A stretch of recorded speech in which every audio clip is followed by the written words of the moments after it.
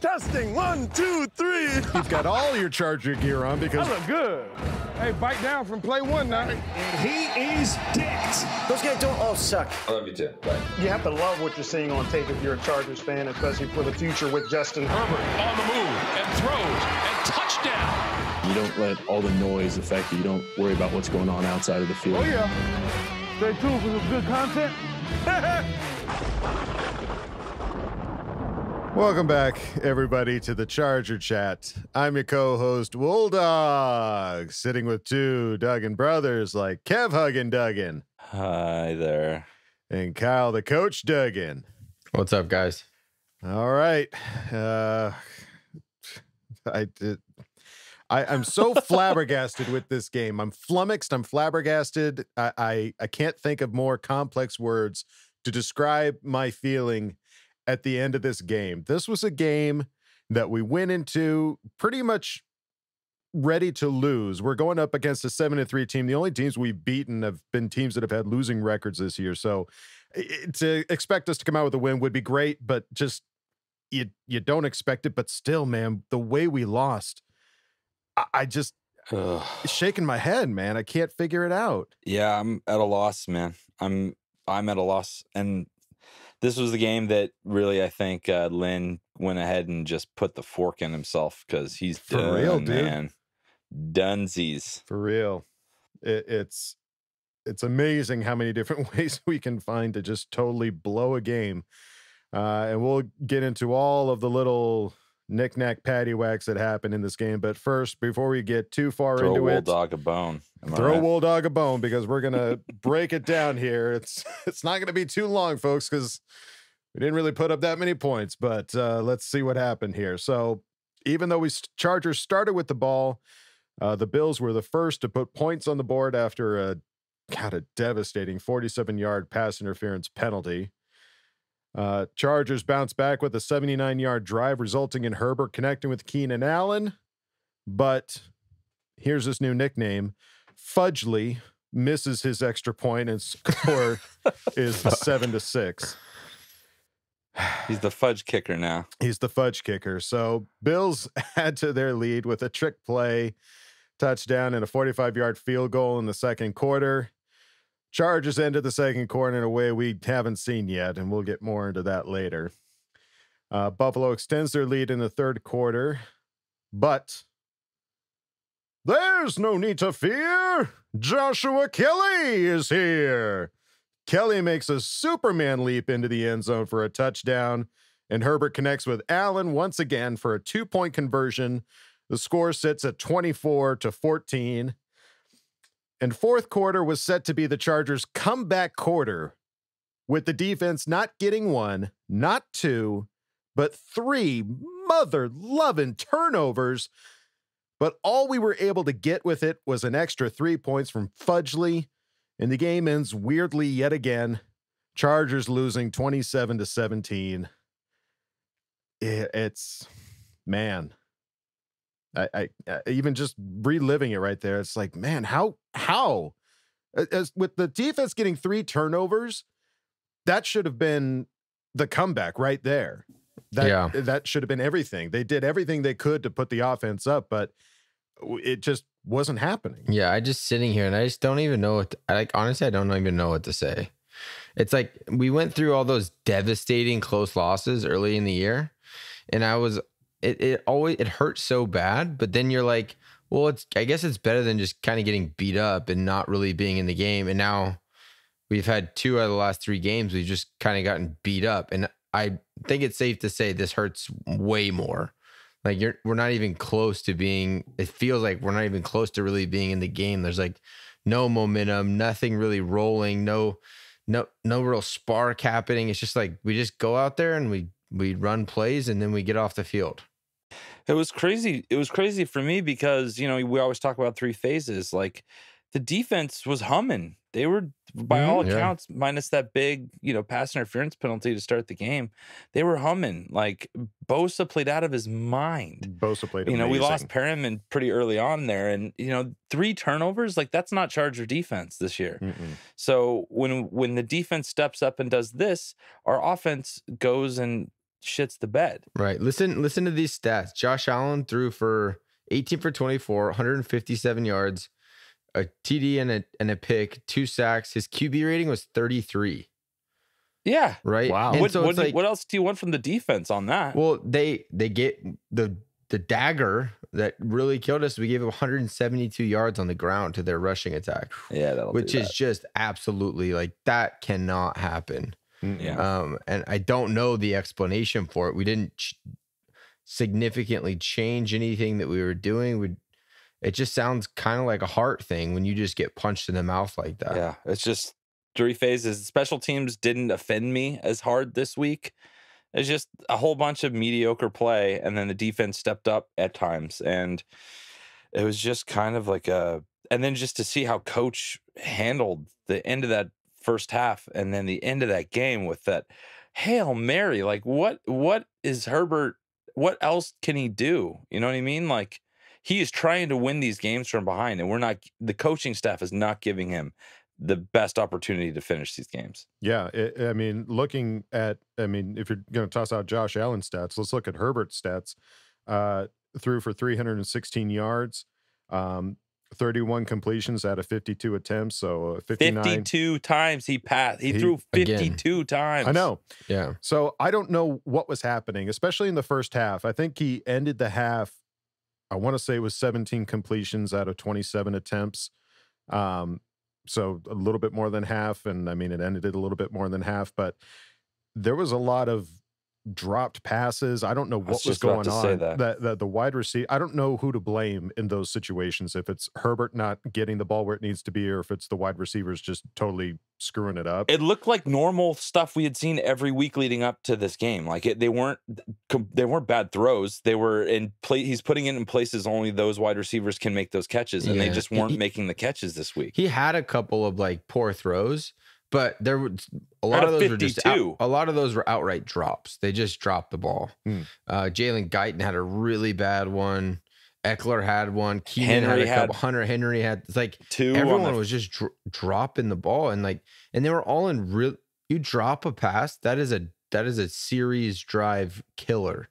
It just goes from being 10, 12 yards to 0 and loss of down. So those just kill your drive. You cannot have drop passes like that. On the bright side of his performance, he's one of 2 quarterbacks who have thrown for 3,000 plus yards over their first 10 career starts. And the other person that did that is Mahomes. So great in our division.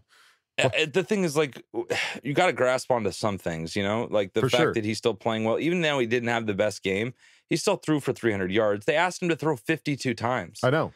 Like, and then the times when he was getting hit all game. He was getting blasted. Like, our offensive line played like garbage. The amount of pressures they were getting on him were all across the line.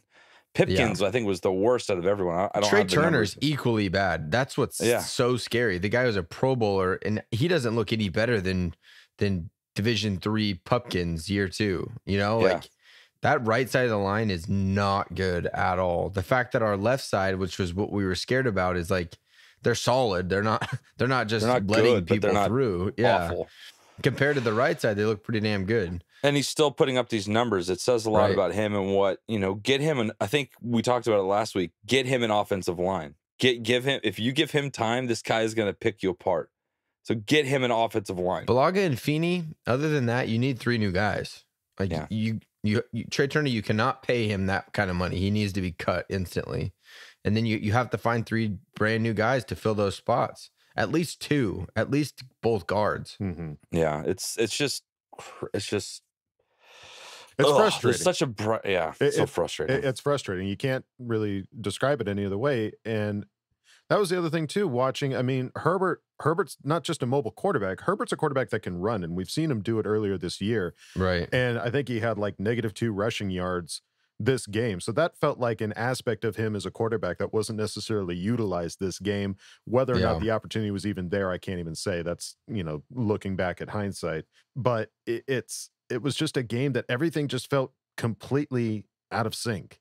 Nothing felt like it was working right. The end of that second half, for those of you that don't know, there was time running down on the clock.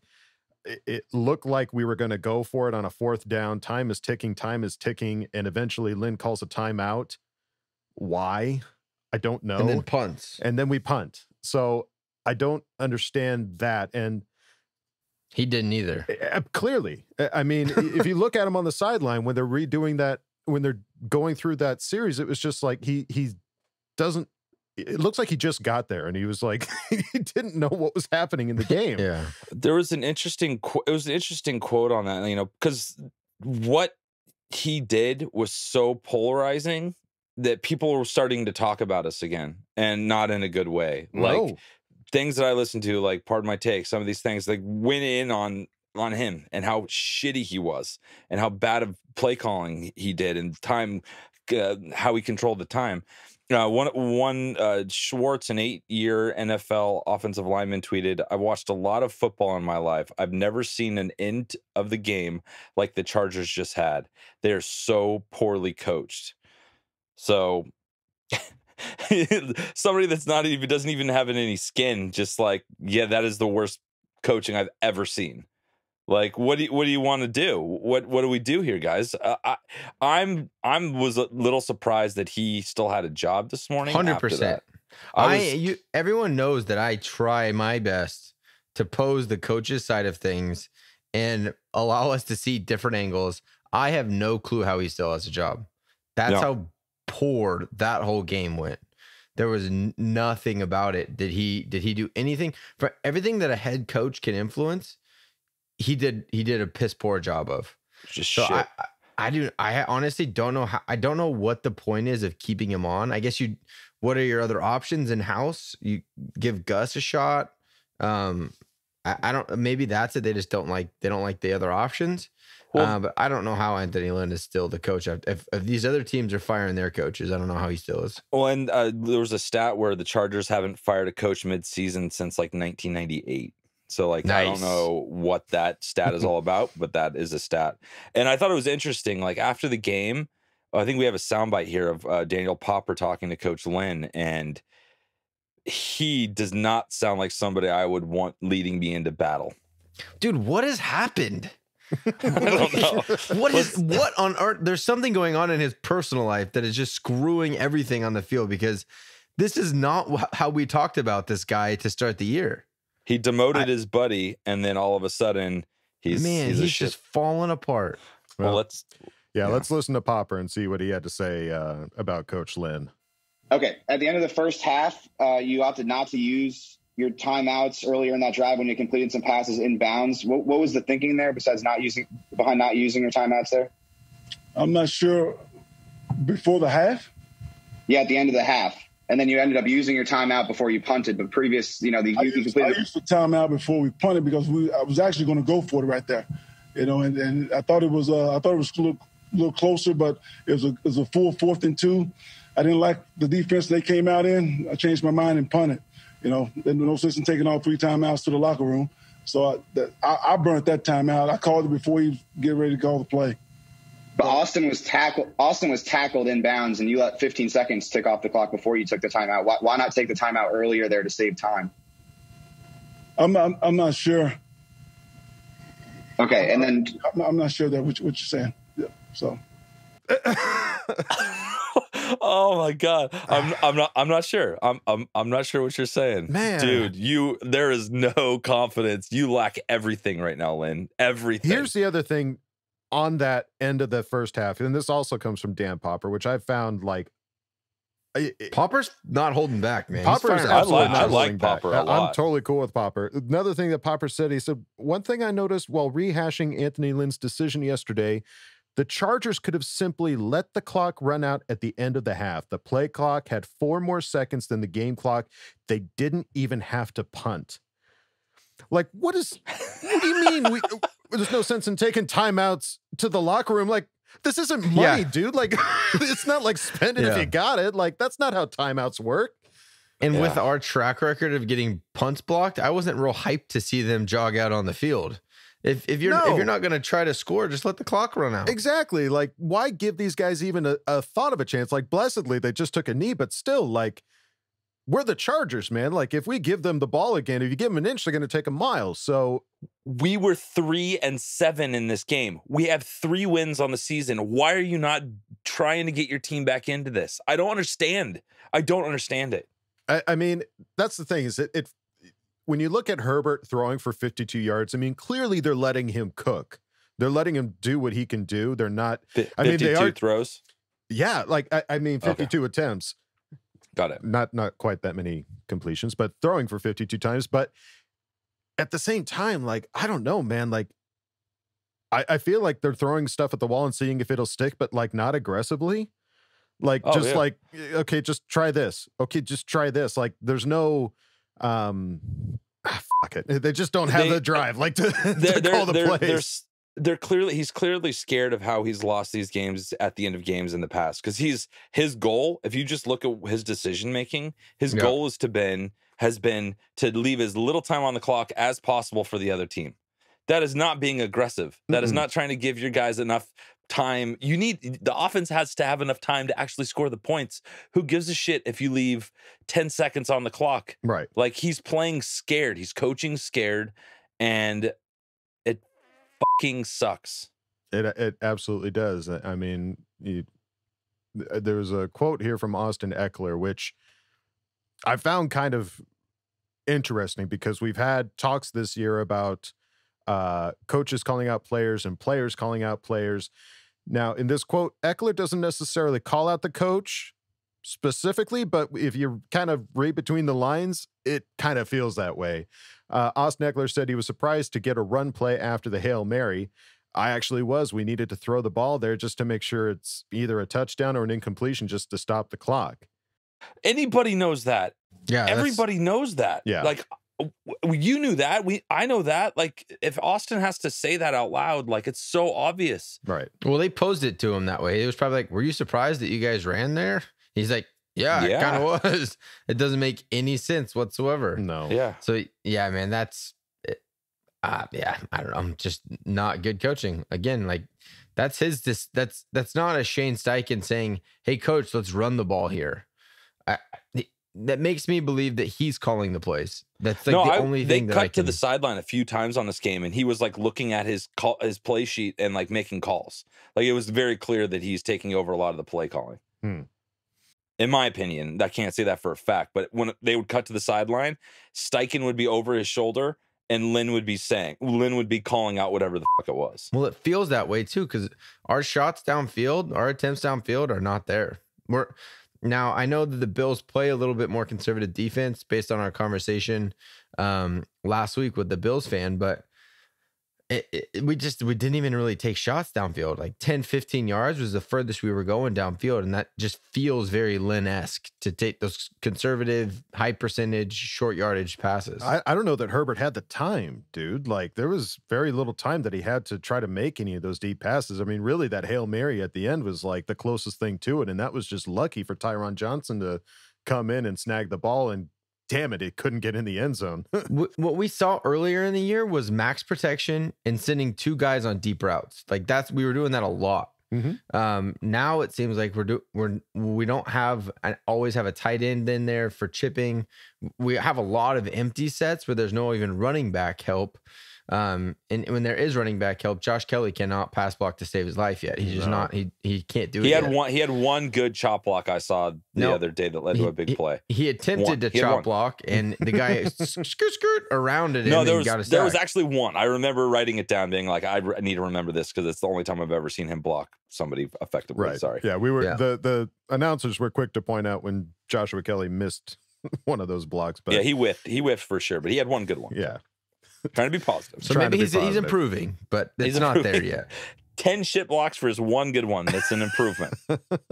Yeah, I don't want this to be like just totally stomping on Anthony Lynn's nuts. I mean, he seems like a good guy. I would love to. I'm in. Let's go. I'll put on my steel-toed Zodiac work boot. I mean, I guess for me, especially after watching him in Hard Knocks, like, he seems like a great guy.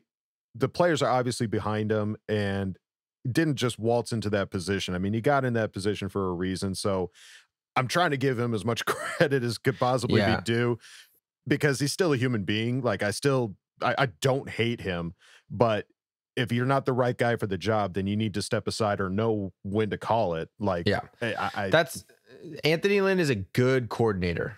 I think his like rah personality, players probably love him, and you can do that and be a coordinator or a position coach. And he would probably he did kill it doing that. He just doesn't seem like he has any awareness of what's going on in a game that a head coach has to have. You have to know everything that's going on all the time. Exactly. There's not the defense is on the field, I can turn it off and go talk to the guys on the sideline. You have to know you have to know injuries. You have to know personnel packages for offense and defense. You have to know timeouts. You have to know clock. You have to know everything going on. You're a manager even more than you are a motivator. Right. Especially if you're calling plays. Like, and you shouldn't be seeing him at the end in a conference going, just trying to answer a question and sounding like he just waltzed out of the old folks home going, I don't know. Like, you gotta have a response, dude. Like, even if it's not the right response, you got to have something. And if conviction in it. Some conviction. That was the word I was trying to think of. It was some conviction in your words. And if you're the one to blame, dude, recognize it. Like, you step up and say, I messed up. Say it. Like, you save so much face if you just go, you know what? I made some calls that didn't quite work out in my favor, but we're going to practice and we're going to get back to it. That at least shows some character to you as a coach instead of just going, I don't know. Like, I get it. Like, this whole season is, I don't know. Like, there was so many issues this season that we don't really know what the issue is. But dude, if you're the coach coming out there and you're saying, I don't know, you're the reason, dude. Yeah. You know what is not an issue this year? Talk to me. Joey freaking Bosa. Joey Bosa, dude. Dude, good 3 Lord. sacks in one game, career high. Oh my God. He was out of he his hit the mind. quarterback 5 times, 6 tackles for a loss, a pass deflection, a fumble recovery, and 8 total tackles. Yeah. The guy is an animal. And here's like a little thing. I don't know if this is true. Maybe I just saw it at the end and pinpointed it. And you guys check me if I'm wrong. His normal celebration doesn't seem to be there. He's almost like, I'm here to get the job done. Yeah. No, he's like, I'm here to get the job done and get off the field. It's not a like hype train. I'm going to get everyone excited. It's like, yep, I made the sack. Now it's offense. Do your job. To me, that is exuding some frustration that he has with everything going on with the coaching staff, with the way players are playing. And he called him out last week in an interview saying, if you're in a position to make a play, you got to make a play. Right. And that's clearly what he did. Yeah. I feel like he's taking every part of the defense ownership. Like he's owning everything. And so he goes out there and performs, but if you can't walk away with a win, his was the only post-game interview that I watched completely. I couldn't get through Lynn's halfway because it was just like, I can't, like, this is too frustrating. But I listened to Bosa's and you can tell that even though he's performing extremely well, he's like, if we don't walk away with a win, then we're not doing enough. So let's just let him be the coach. Like, that sounds awesome. Like if he's going to come out there and say that, like I'm very happy to be where I am. And like somebody brought up that he was, that he had passed Seau for the most sacks, which was just like, he's like, that's cool. But I mean, it's hard to celebrate in a situation like this, when you don't get that win. And, it was frustrating, but yeah, you're right. He doesn't do the shrug anymore. And so now whenever he seems to get the sack, he does that flex. And yeah, that just seems like, let me just get up my aggression. Like, and then, all right, let me get out of the way. To me, it doesn't, he's not trying to celebrate with his teammates as much either, which to me that's frustrating. Mm-hmm. I had that experience in high school where I loved football more than anything. And when a play was made, even if it wasn't me making the play, I wanted to go celebrate with a teammate, and they're like, yeah, whatever. And they got off the field. And so that can lead to, I don't know. I'm hoping this allows him these last 5 games to take some leadership and people feed off of that passion that he has, and he can start to step up. And I know he's not as much of a verbal leader, but maybe he can work into that a little bit here, checking people. Yeah, this is what you want to see. Like, these are the bright lights in the darkness that we're in right now. It's like seeing Joey play like this and still not be satisfied, even when he had career highs in tackles and sacks. Like, you need that. These are the kind of guys you want on your team. This is how you build that culture we always talk about not being a perennial losing team. Like, these are the guys you need. We paid him. He got his money. He didn't do what our offensive line guys have been doing, where they collect, they chill, they're good, they're done. He got his money, and he's putting out, he's performing. So I love Joey Bosa, and I'm so glad we re-signed him. Oh yeah, big time. Yeah, no, he's showing the leadership. Like I actually had to kind of scroll back up again and go, is he a team captain? And no, I don't see the big C on his jersey. So it wouldn't surprise me if next year, I mean, because we saw him even in Hard Knocks when he was coaching up some of the other players and showing them some technique. Like that's what you want in a captain, or at least in a leader. So it wouldn't surprise me if we see him with a big C on his jersey next year. Yep. And then looking at the rest of the defense, somebody put out the Chargers coverage stats against Buffalo. I'm not entirely sure how to read this. So Campbell was thrown at 4 times. He gave up 4 passes for 87 yards and a TD. So that was our guy filling in for Casey Hayward. I couldn't believe that he was the main dude. Like, I know he's filling in for Casey, but like, shouldn't Chris Harris fill in for Casey? Or he was in there. He was in there. Chris Harris was in the inside. Yeah, he's playing the slot guy. That's what he's done all year. Gotcha. So he was thrown at twice. He allowed 1 catch for 14 yards. Davis had a good game. Was thrown at 5 times. Gave up 3 catches for 17 yards and had an interception. Right. Adderley gave up a touchdown. Was thrown at once, a 2-yard touchdown, and Jenkins was thrown at 3 times. Gave up 3 for 12 yards. So it's not the, I don't know. It's not great. Campbell giving up that. Yeah, Campbell's the glaring issue on all of that. Everybody else gave up less than 20 yards. Well, Allen didn't have his most amazing game. Like, I thought our secondary was pretty serviceable by all accounts. It was what Kyle was saying before. It was the run game that really hurt us. So, for Campbell giving up that's not great. They clearly targeted him and picked on him a little bit, but yeah, I don't know. Defense played well. I mean, even looking at Campbell's, giving up 87 yards and a touchdown, like, what was Josh Allen's stats? How many yards did he throw for? Less than 200, right? Yeah, 150 something. Yeah, like, that's not a team. That's not why we lost the game. No. Clearly not. And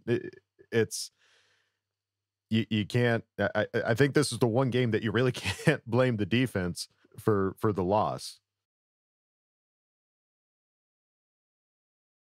Yeah, then James Crapa tweeted out, "Why didn't you call timeout for 15 seconds before eventually doing so?" Anthony Lynn, I don't know. That's the 2020 Chargers season in a nutshell. I mean, pretty much. I don't know. I don't know. That's what this podcast has been like. We don't know. Like, nobody knows. Well, do you guys want a sad stat that I just realized? Oh dear. Yeah, let's sulk in it. So we've been doing this for 2 seasons now. Since we've started doing this, we've only won 9 games. Wow. In 2 seasons. Are you saying that we're the problem? I'm not saying that. I'm just saying. I'm not saying we're not. I'm just saying, when I think about this podcast, I don't think about victories. That's what I'm saying. Yeah, man, our victories have been few and far between on this podcast, and it doesn't look like it's going next year. Next year, boys. Next year. Next year. All right. Looking at the injury report, we all saw Denzel Perryman kind of go down on one of those plays. Guess it apparently was a back injury. Yikes. But the x-rays came back negative, so that's a positive. That guy is just a wrecking ball. He flew through there with his head leading and does a front flip and lands on his back. Like, what the hell? He's a missile, dude. He's just a missile, man. And unfortunately, it gets that little guy hurt a lot. It seems like every year he's missing multiple games. That little guy. You can't say that about him. He just knocked over Mekhi Becton last week. Right. Doesn't change his stature. No. And maybe that's why he's getting hurt, because he's trying to hit these 400-pound linemen as hard as he can. That's true. Do you still feel that you don't think he's going to come back next year, Kyle, if he's playing his heart out like he is right now? I would love to see it. I think he's going to want money. This would be his final contract that he's going to sign. Mm-hmm. And we're clearly using him as an alternating guy for run stopping. So if he's willing to take a contract that's fair, I think that we would bring him back. But I don't know. I think he could go somewhere and get a little bit more money somewhere else with the depth that we have at linebacker now with with going first round with Kenneth Murray and Drew coming back next year, and Nick Vigil being cheap and playing really, really well. So okay, I think it's tough to re-sign him just for the whole salary cap. I just issue. like how hard he hits people. I know. Me too. Well, like he's playing with a fire football right now. Yeah. Like he plays hard. Yeah. He's also hurt every year. Well, let's ignore that stat. Who else is hurt right now? Let's see. Balag is out with an illness of some sort. I didn't hurt him. You couldn't if you tried. But you didn't not hurt him. Kalen Balaj is still nursing an ankle/calf. Casey Hayward still dealing with his groin. Melvin Ingram still on IR, and Uchenna Nwosu still shoulder chest injury. I'm kind of low key like relieved that Casey Hayward is hurt because his game against the Jets was so bad that I was like, he has to be hurt. So now for him to finally actually end up on the injury report, I'm like, oh, phew, like our future is not just all shit. We have no corners. Right. At least maybe we can blame it on something. I kind of feel the same way. It's part of that mentality. Like when Phillip Rivers played while he was hurt, like he still seemed to be able to get stuff done. Casey Hayward playing when he's hurt doesn't seem to be doing anybody any favors. So I think it's corner. Yeah, I think it's better for him to be getting better and not just like straining himself when he's trying to cover anybody out on the field. All right. Well, now let's look over to somebody who's better than Anthony Lynn, Kyle the Coach Duggan, and see what he's got for us this week on Coach's Corner. What do you got for us, Kyle? Yeah, so I wanted to dig in a little bit on our turnovers. We always talk so much about how the turnover game influences the final outcome or the final score so significantly. Because it's a big momentum play. You know, we talked about that a couple weeks ago, is that you need momentum. And the Chargers always seem to have something that could have gone their way, like score a touchdown, miss a PAT, force a 3 and out, have a fumble. Like there's always something that just kills any momentum that we have. In the fourth quarter, we were down 24-17 or 24-14, 24-17, the whole fourth quarter. And we created 3 turnovers and scored 3 points off of it. So in my mind, I'm like, that's how on earth do you only score 3 points off of 3 turnovers? So I just wanted to go back and look at the very first play run after the turnover. Because a lot of the times you have that momentum, you need to cash in on it. You need to take a chance, fire the ball downfield, hope for at worst case scenario, pass interference. So it's like you're either incomplete or pass interference. Just throw, especially we got a guy like Justin Herbert, get the ball downfield and try to ride that momentum a little bit. So I went back and looked at all 3 turnovers, the very first play we ran after. So the first turnover we had, fourth quarter, we were down 24-14. It was Nick Vigil forces the fumble. That effort play ran down the ball carrier, forced the fumble, and Nasir Adderley recovers. We got the ball at the Buffalo 46-yard line. Definitely within range to take a shot at the end zone. Try a trick play, do something. Our offense has been struggling. Our first offensive play, the Charger favorite, the draw. We just take 2 steps, hand the ball off to Eckler.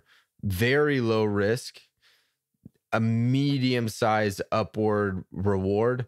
Luckily, Eckler's really good and has great vision, and he got 13 yards out of it. But there was never a chance to score a touchdown. That's one thing that we forgot to mention. This was also the first game that we got Eckler back from his injury, and definitely came to play. At least that portion of Kyle's bold prediction of him getting over 100 yards definitely came true. So having him back on the running game certainly made a difference on that aspect of it. Yeah, they didn't limit his snaps at all either. No, that boy played some football. Yeah. But yeah, so right off a turnover, we run a draw. It's just like that's not taking a shot at all. That's not trying to build off of this momentum and like change the game, the momentum of the game. You're not looking like the Bills where you're doing a backwards pass to your wide receiver who's going to throw it to another wide receiver and score a touchdown. Like we don't get creative with that, and I guess we're just too scared to make those kind of plays. I get, and they're the ones that they're in the playoffs right now, and they're trying to win a division, and they're doing double passes while we run draw after a fumble recovery on their side of the field. So it was just weak. And then that drive ended up,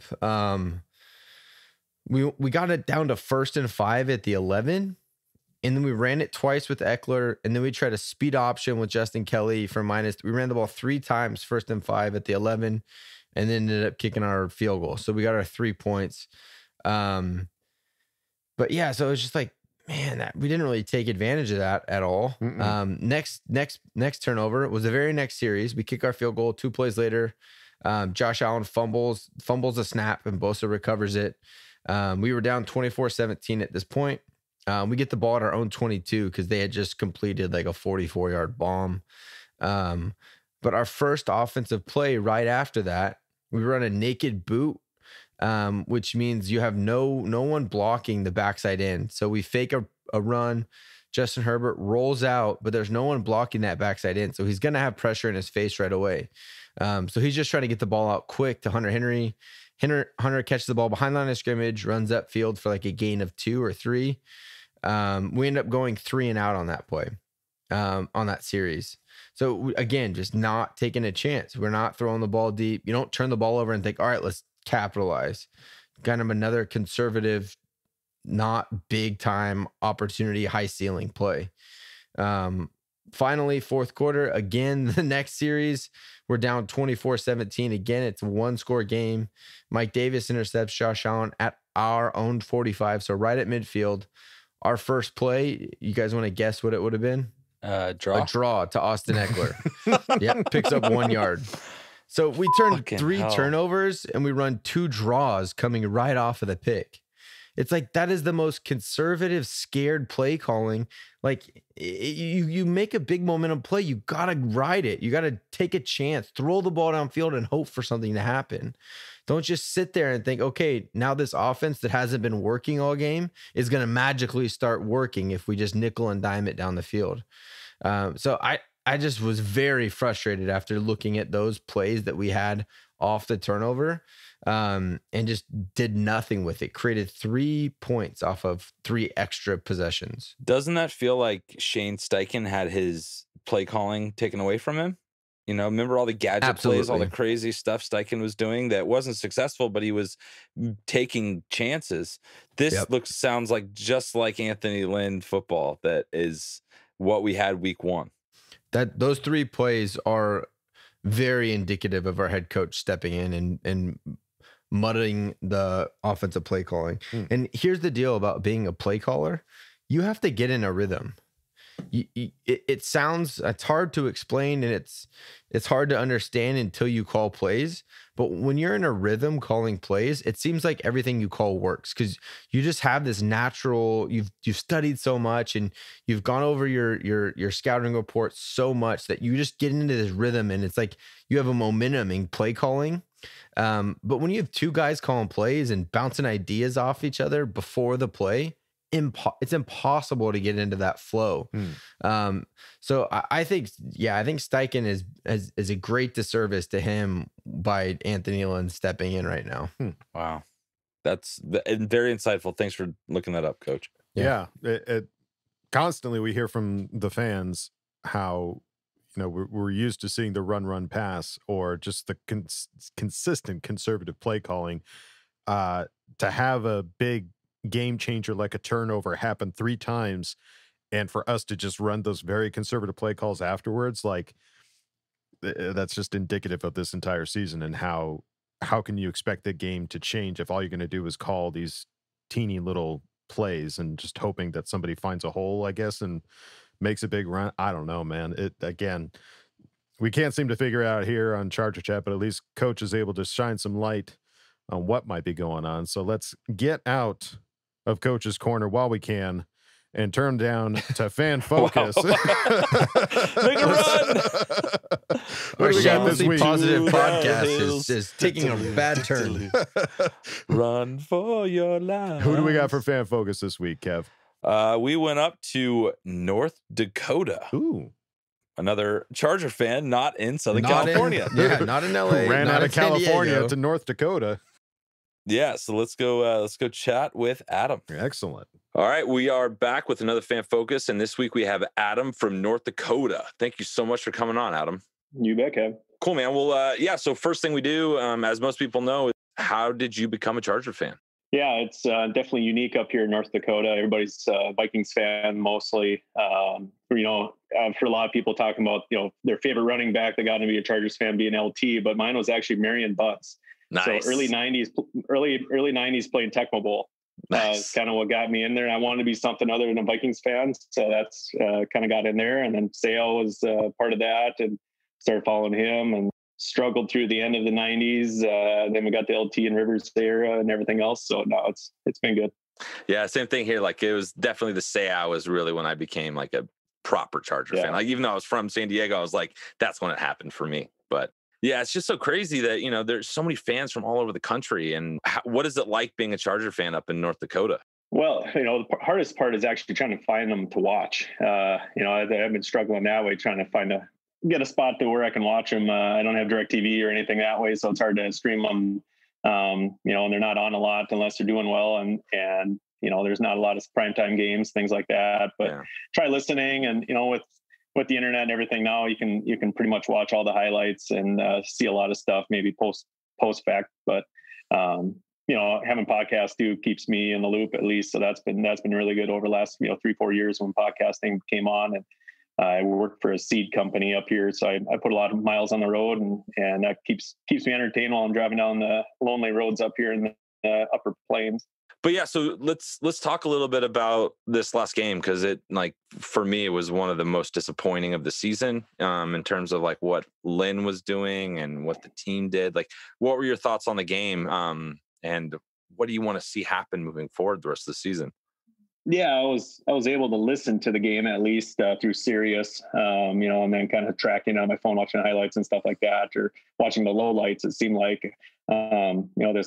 the clock management thing has been the biggest thing over the couple of years. And I think Lynn's a good guy and a good motivator, but I don't know, that being that head coach, you have to have that part of it, I think. And that's probably what he's lacking the most. So, and I'm a Gus Bradley guy too, because he's from North Dakota State, Easton Stick. We got Carson Wentz playing tonight. All of the whole North Dakota State thing.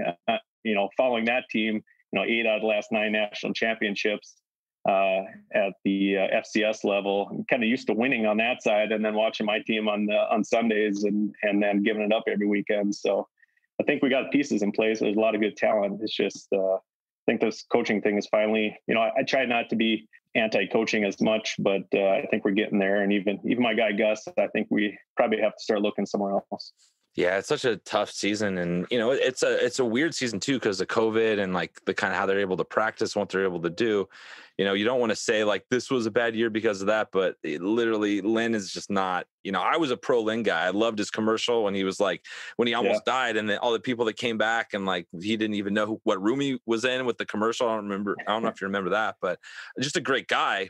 But he's just not doing what we need him to do. So I'm fully on board with. At this point, after last game, let's start looking. So if, kind of our last question, let's kind of roll into like, I'm not sure if some of the prospects or some of the coaches, like what would you like to see happen for our team? Would you like it to be more like an offensive minded coach or a defensive minded coach coming in? I know some of these good offensive minded coaches, like what they have going in Green Bay now, and San Francisco has been working out. But then you look at Tennessee with Mike Vrabel too on that defensive mentality. I really like that side more. I've always been a defense guy and run the ball and hard nose type thing. So I almost like that defensive look. And then you can find some of these young guys, I think, or even Steichen on offense, being an offensive coordinator. I think he's coming along. So. To me, I would like that defensive focus maybe, and then kind of build something in from the office with all the weapons we have. You would think it'd be easy enough to bring somebody in. 100%. It's going to be a very exciting coaching job to people that are going to want it, just with our personnel, with Herbert being the monster, Hail Mary Herbert. Like he's doing everything he can to try and win us these games. And it's just blowing it. So, so thoughts, we got, New England coming up next week. What do you want to see? Yeah, it's been a long time since we've had a good showing against New England. Being fun to knock off Belichick, even though Brady's not there. It'd still be fun to beat those guys. And like you said too, with Herbert, I've been loving how he's been playing. I was kind of 50-50. I wasn't anti-Herbert before the draft. It was kind of a flip of the coin with him and Tua, and looks like the coin landed the right way for us. So I think Tua will still be good, but now the way Herbert's playing, it's been crazy. So hopefully he can, keep this thing going. And I don't know, maybe he's just got to take some of the ball in his own hands and do some things with it.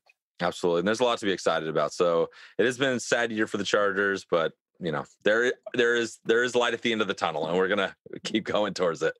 Yeah, being a Chargers fan for just about 30 years, I'm used to it. Yeah, this is nothing new. This is just something we live with every year. No. All right, man. Well, thank you so much for your time. We really appreciate you coming on and chatting with us. So thanks again. All right. Yeah, thanks for checking in. All right, take it easy, Adam. See ya. Yeah, he's an awesome guy. I just love meeting these new Charger fans. Like, I'll shoot people messages on social media and be like, "Hey, you want to come on?"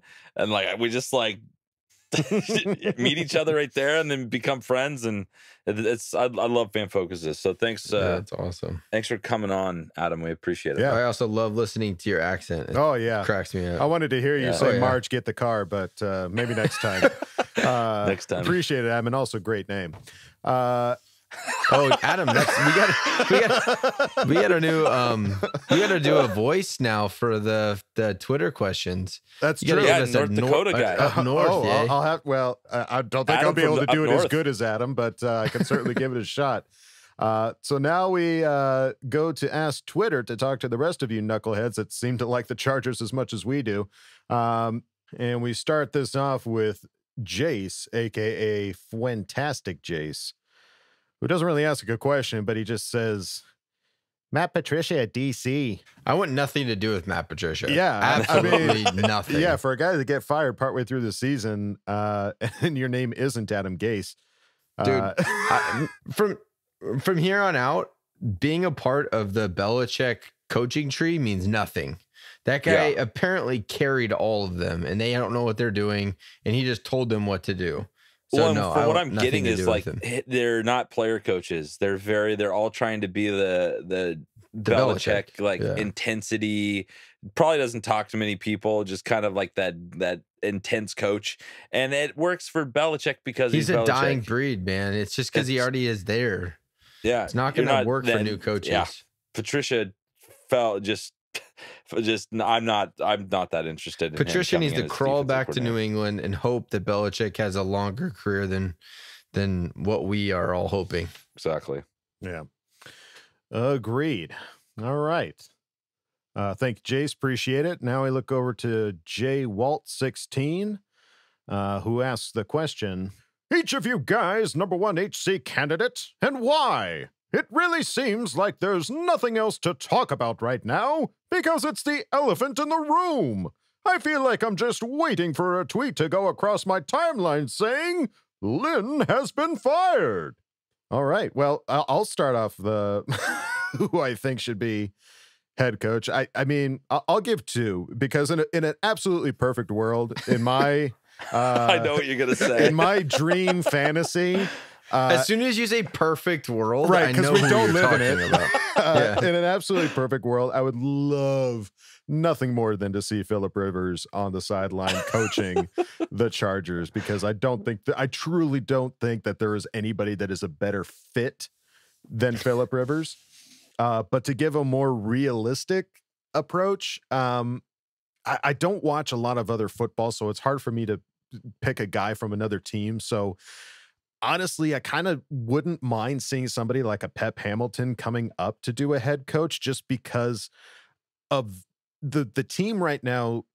Our biggest get and our future of this franchise is Justin Herbert.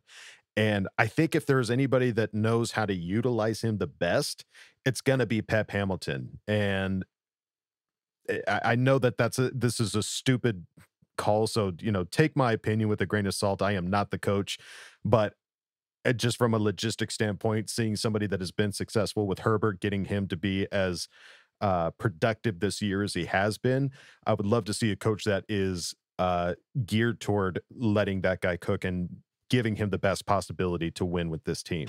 That'd be interesting. I don't think either one is going to happen, but that's just my opinion.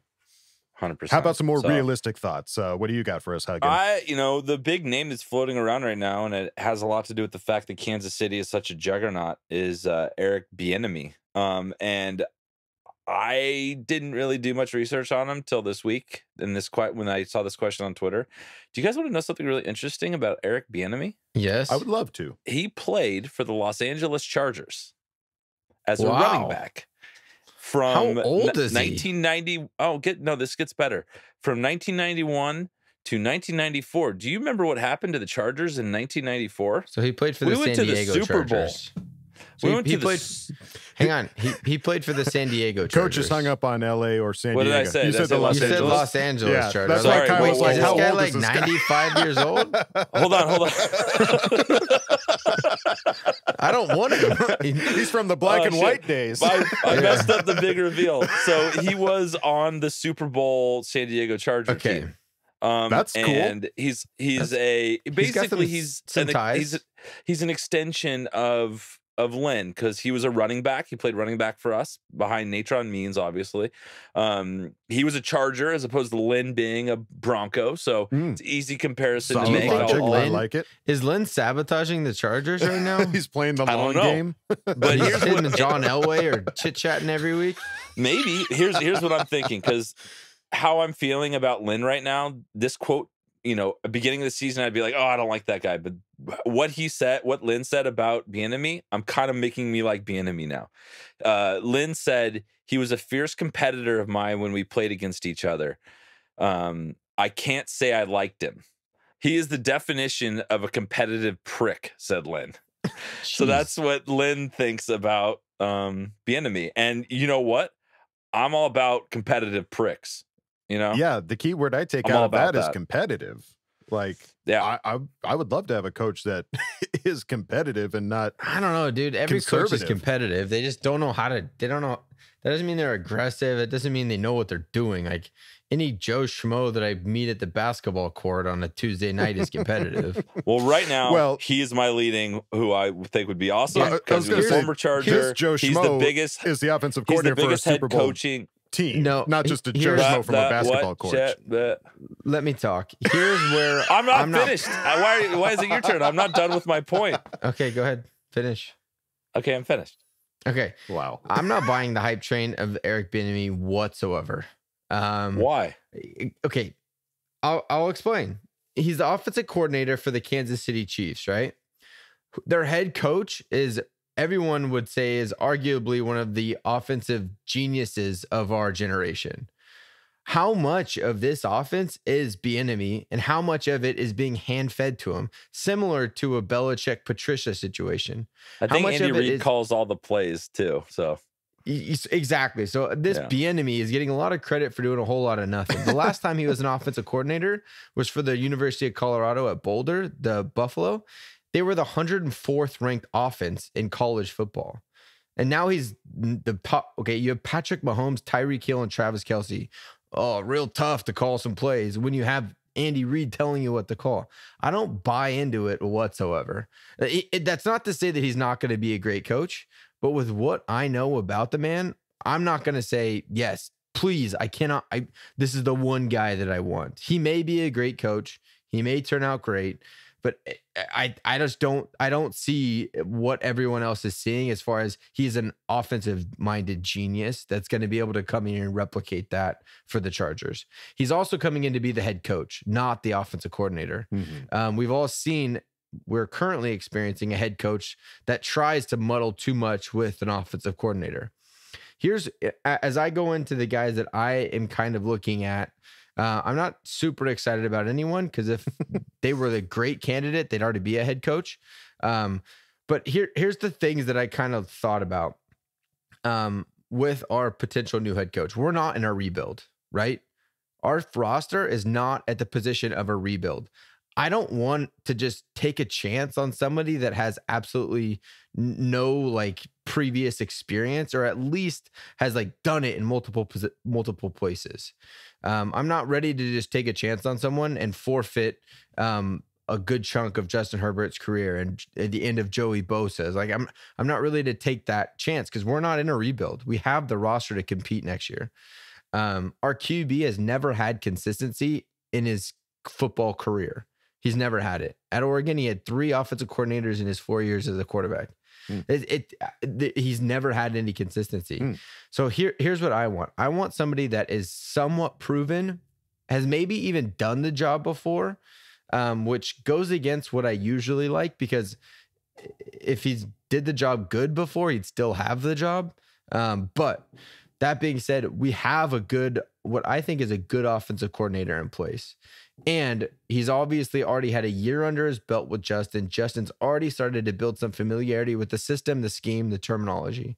What I would love is for Shane Steichen to stay in place, and we hire a defensive-minded head coach that then brings on a defensive coordinator that he can somehow have influence on.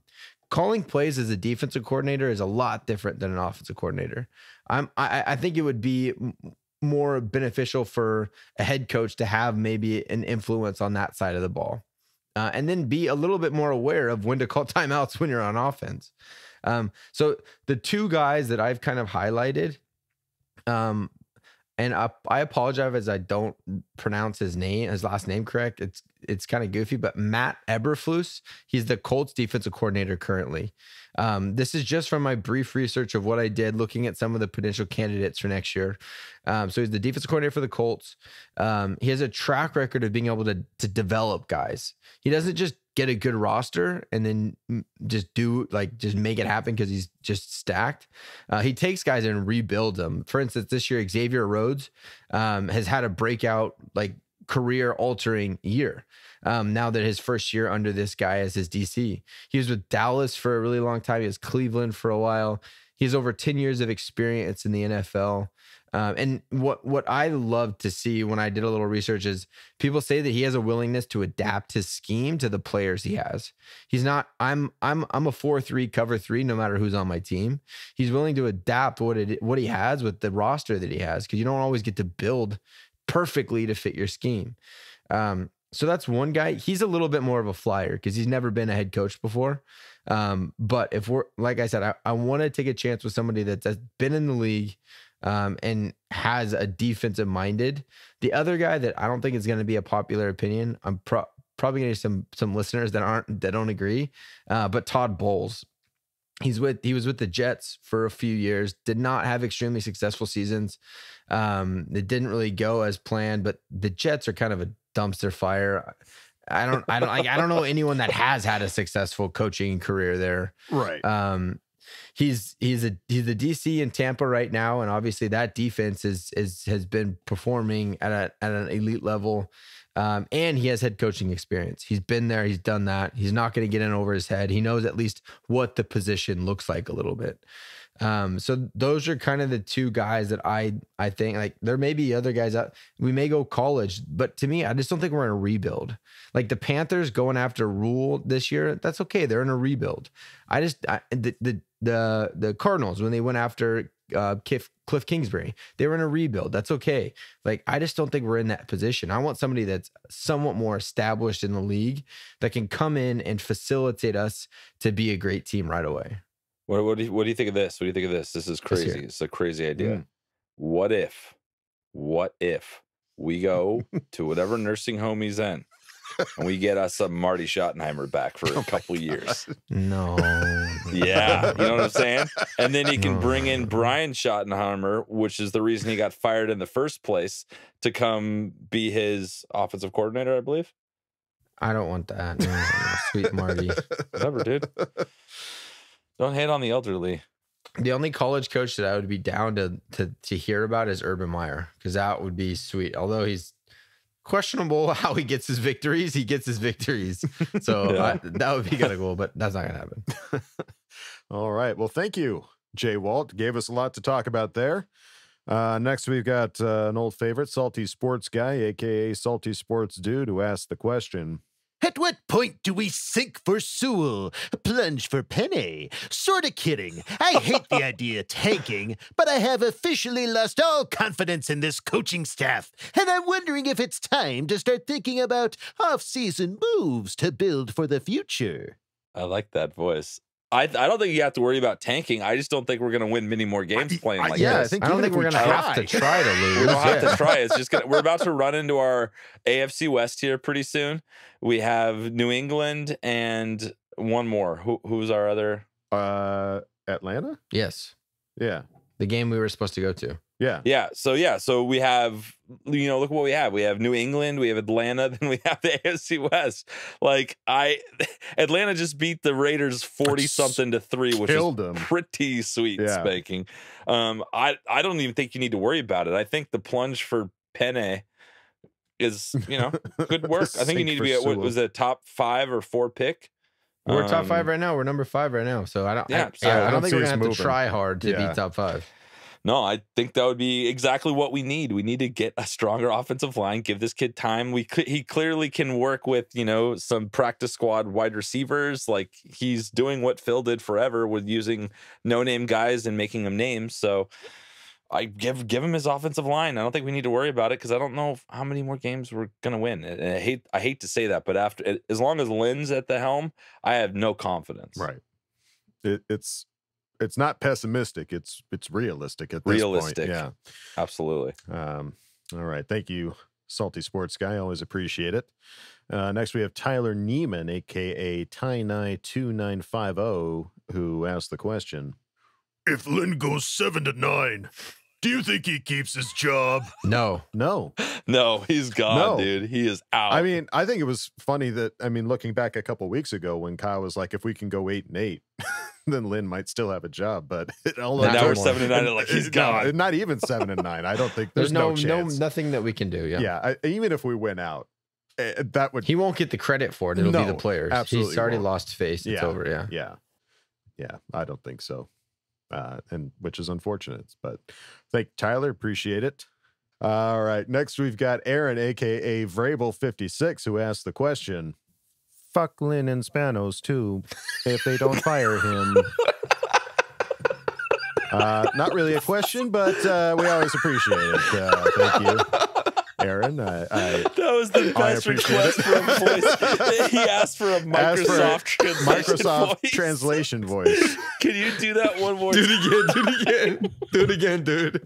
Fuck Lynn and Spanos, too, if they don't fire him.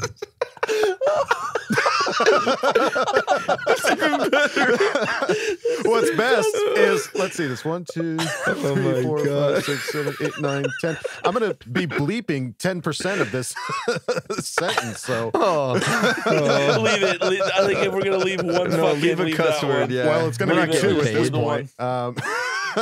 So we're not getting any money anyways. That's true. Awesome. That was so good. What investors are we going to disappoint?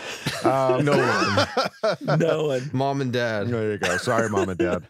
All right. Next, we've got an old favorite, Tyler Foffey, a.k.a. Iowa Bolt Fan 54, who asked the question. Bosa had one hell of a game, and Tillery was also playing opposite for him for the majority of snaps. Bosa is obviously a beast, but did Tillery help him more than Ingram had in the past games this season? Where does Coach Kyle see Tillery going from here outside versus inside? Okay, bye. And knitting. That's so good. And knitting. So I think if our scheme changes at all, I think if we're running a 3-4, I think Tillery makes a lot of sense on that outside position. It's a little bit more of a head up 4, so you have to be a little bit more physical. But I think if we're still in a 4-3, Tillery adds that pass rush from the inside. That's why we drafted him. We want him to be the guy that pushed the pocket from that 3 tech. So I don't think that Tillery helped Bosa. I think Bosa was just a beast and pissed off and made a bunch of plays. If anything, Tillery had some really bad personal fouls that kind of up some of the stops we were making. So I wasn't thrilled with Tillery on this game. Yeah, I don't know if that's just him not used to playing in that position or if he was just being too aggressive and not aware of his surroundings, I guess. I don't know. Yeah, maybe a little bit of both. Might have been a little bit of both, but yeah. Excellent. Thank you, Tyler. Next, we've got Ghost _, a.k.a. @Ghost_, who asked the question. Now that we are pretty much out of the playoffs and the season is shit, and Lynn blamed the drop passes and poor throws, not one word on coaching. What are you more looking forward to, the draft or new head coach? He must have friends.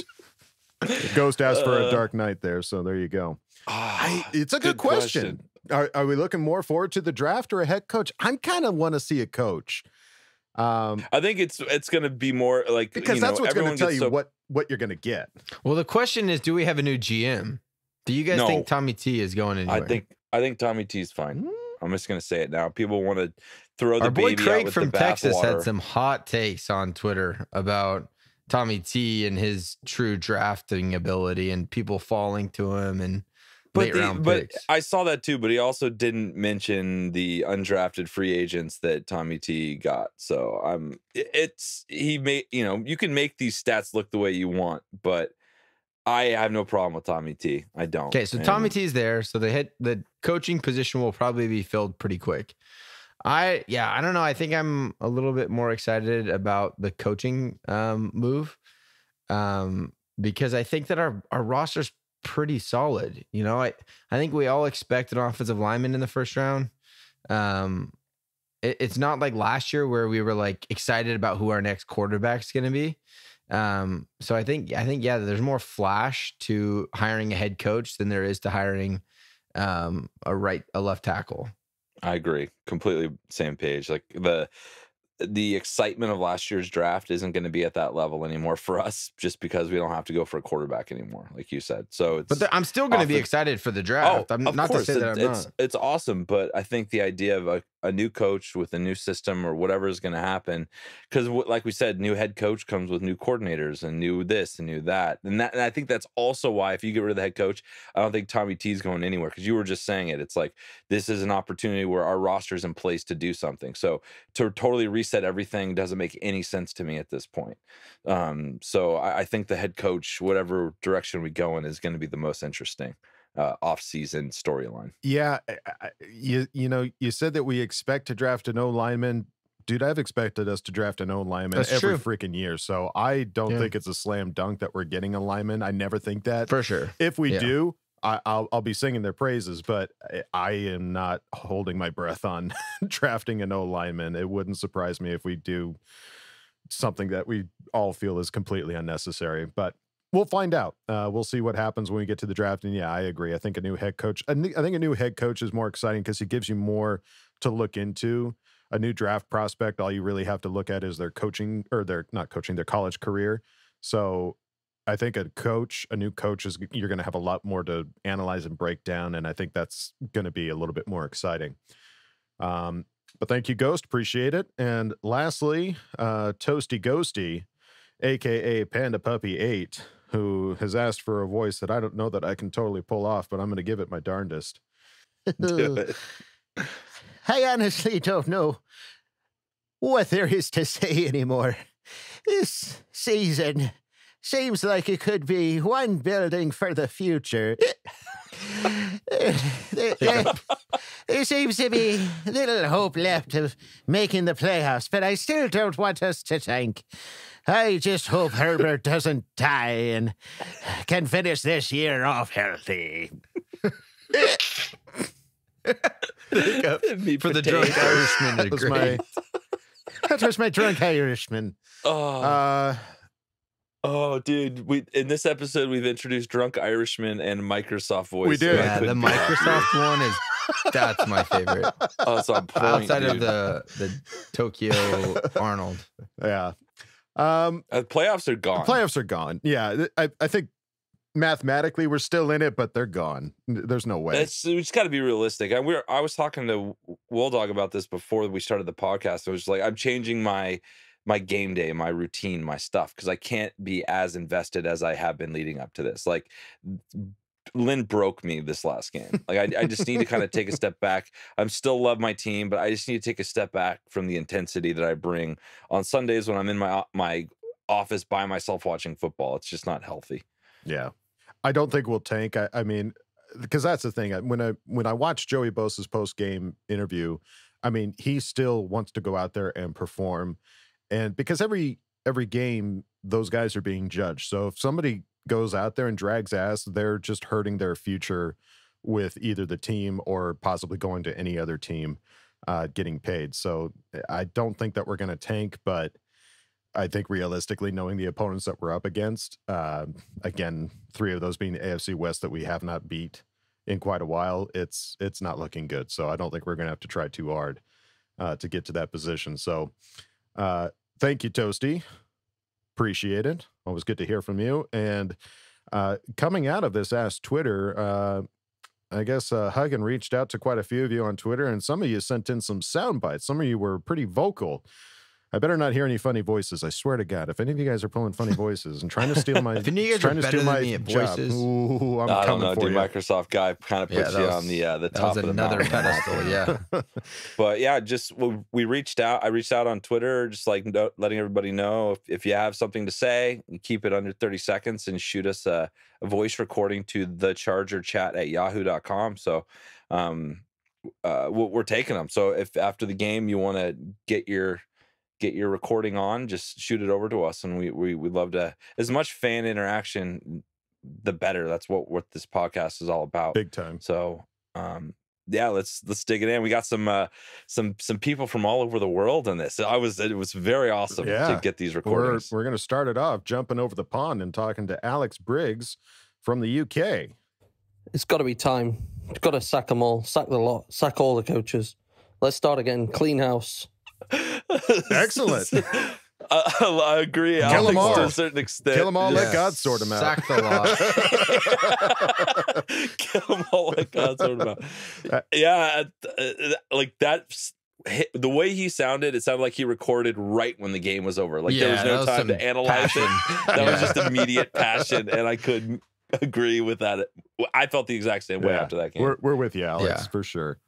Sack the lot. Sack the lot. Sack all of them. We got a title for the episode. That's it. Sack the lot. That's the name of this one. Congratulations, Alex Briggs. You are the winner of the title. Sack the lot. All right. Let's toss it over to Scott from OC. Oh, hey guys, it's Scott from Orange County. God, that was a gut wrencher. I don't know. Like, look, I've tried my best to stay away from the fire Anthony Lynn bandwagon, but after this game, I'm just going to have to hop on. I mean, we cannot have Bosa playing well, Herbert holding on for dear life, and you mismanage the clock that way and put up those plays. We just can't. So my question for you guys is, what do you think our record will be now? Because I want to say 8-8, but with Anthony Lynn still around, I don't even know if we can even get that. Yeah, so let me know. Just keep on bolting up. Okay, love you. Bye. Love it. Thank you, Scott. Dude. I honestly, like, just looking at this, if our track record says anything, I think we maybe get one win left in us. You know, probably Atlanta or this week if we run into Cam Newton, who's playing like trash, and we just don't suck. I think realistically we probably have one win left in us, and that's just me becoming realistic all of a sudden.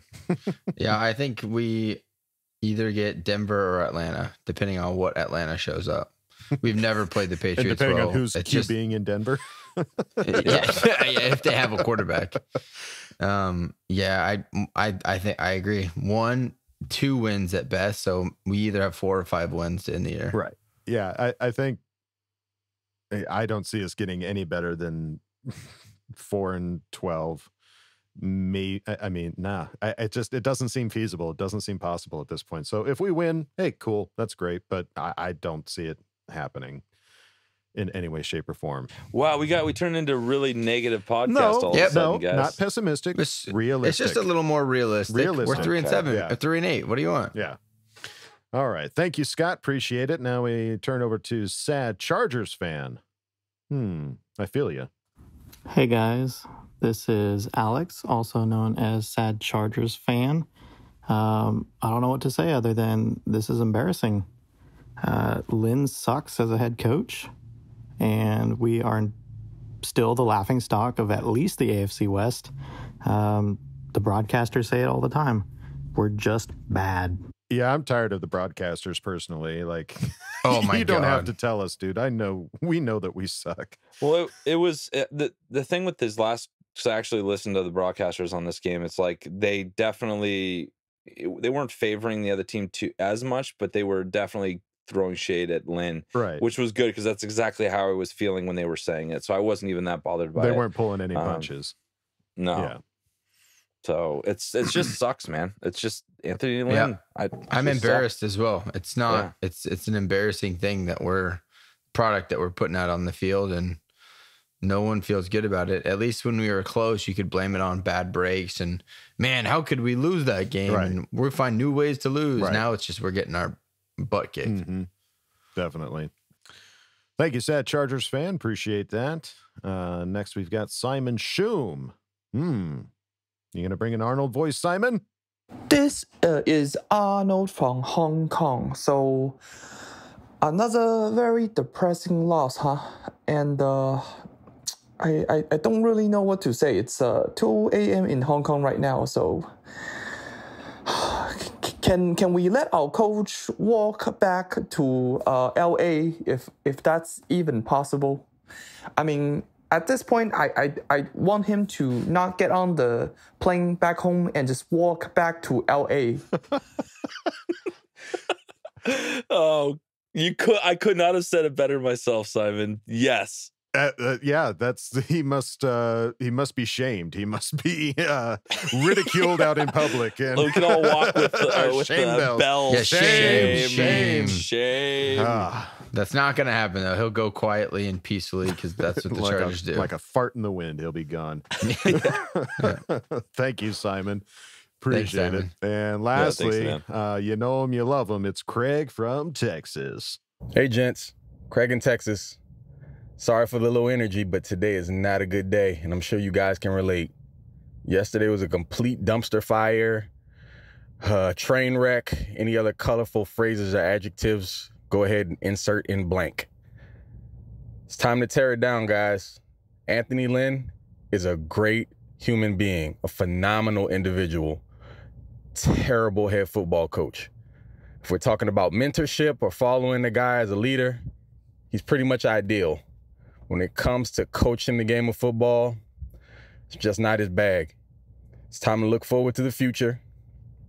Got the Patriots up on deck next. Not sure what to expect for the rest of the year, but, I mean, we're here. This is our team. We got to support them. Either way, looking forward to what you guys feel about the rest of the season. I feel like I ask this question every week. But I'm always curious to know what your thoughts and opinions are on where we go from here. And really, honestly, here's one for you. Who are you guys interested in as the next head coach of the team? There's one for you. Talk to you soon. Love you guys. Bo gang it on bang. Later. Well, I'm glad you asked this again, Craig, because I changed my pick from earlier because Kyle clearly did about 5 minutes more research than I did, and I don't want to go with. I found a better article than you did. Yeah, he found one really good more article. Google search than you. I'm not Eric Bieniemy anymore. I honestly have no idea. Harbaugh, Michigan, maybe not happening. I don't know. I don't know enough about the coaches. Yeah, I think here's the thing, though. I mean, Craig mentioning that this last game was just a complete dumpster fire. Like, I don't necessarily feel like this game was a complete dumpster fire because there was obvious coaching wise, absolutely was a complete dumpster fire. There were so many.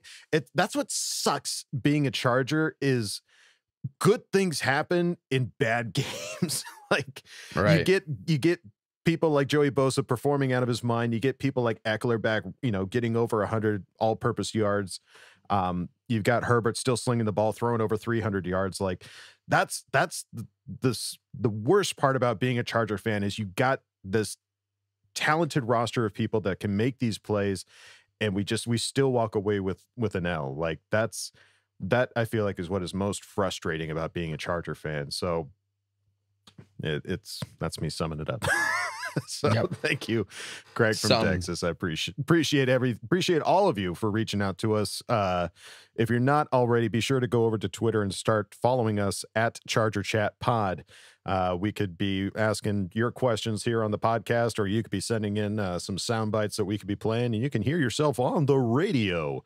Or if you say something really funny on Twitter, I will probably message you to come on for a fan focus. Yeah, you could be fan focused, and what you say might end up being the title of the episode. So anything is possible in this world. Sack the lot. Sack the lot. So next game, as I think have mentioned, is going to be the New England Patriots. They're currently sitting at a slightly better record at 5-6.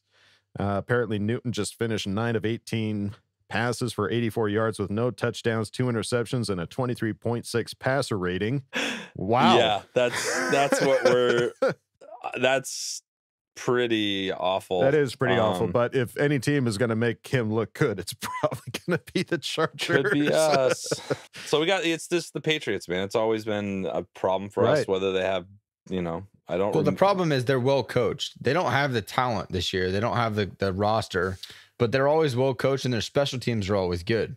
They don't mess up. They don't just completely blow it. They're going to be in the game. And this Patriots team, like most, have a very, very good running game. Cam Newton's never going to blow you away with passing statistics. If he has a 200-yard passing game, he's pretty much unstoppable because of his ability to run the ball.